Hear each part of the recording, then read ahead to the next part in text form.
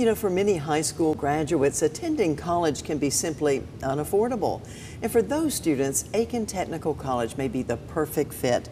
The college is conveniently located right between Augusta and Aiken. And joining me now in the studio is Dr. Forrest Mahan, the president of Aiken Technical College. Great to have you on the program today. Thank you for having me. You know, when I think of Aiken Technical College, I think about all of the various programs. There really are tons of them. And I was looking on your website, amazed at how many things you have to offer. We have a little something for everybody. We're there for those who are right out of high school looking to start their college education, potentially through a transfer program, but also for those who want to go into the workforce. We have a very strong School of Nursing.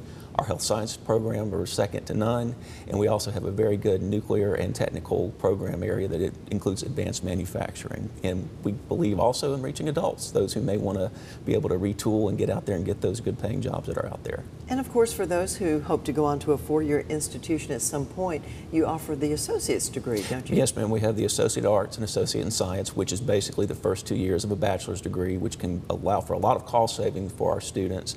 And we build a partnership with those types of transfer agreements through USC Aiken being one of the colleges, but many colleges across the state of South Carolina and across the country. Now, Monday classes begin, right? Yes, ma'am.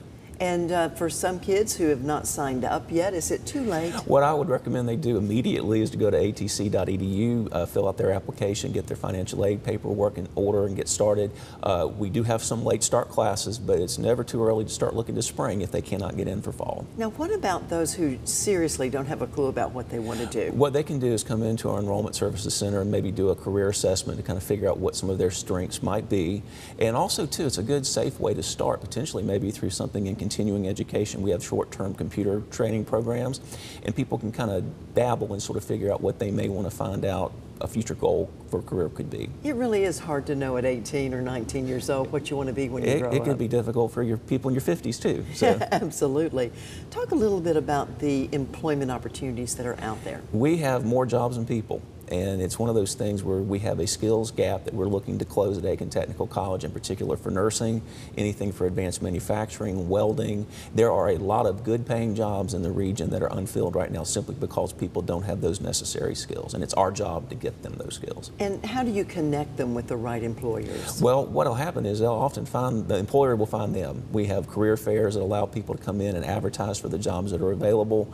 And many of our students, especially those in health sciences and nursing, will have jobs before they even graduate. Boy, that's encouraging to know, isn't it? Because a lot of people think, should I go to college? Yes is the answer, at least to the technical colleges. And our goal is to be affordable and accessible to people from all walks of life, and so we helped create a financial aid package that hopefully can help cover most of their costs of their education and then get them back into the workforce quickly. All right, Dr. Forrest Mahan, thank you so much for me. coming by. Appreciate it.